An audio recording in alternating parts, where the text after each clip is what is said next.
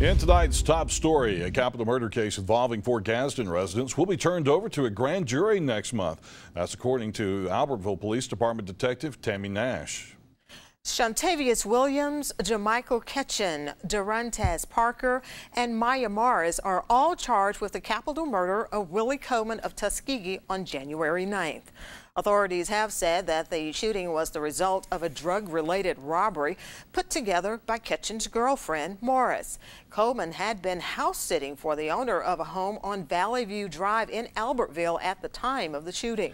Officials say they believe there was only one shooter, but they do not know who it was.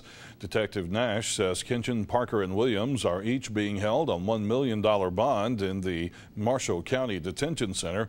Morris is being held on a $500,000 bond.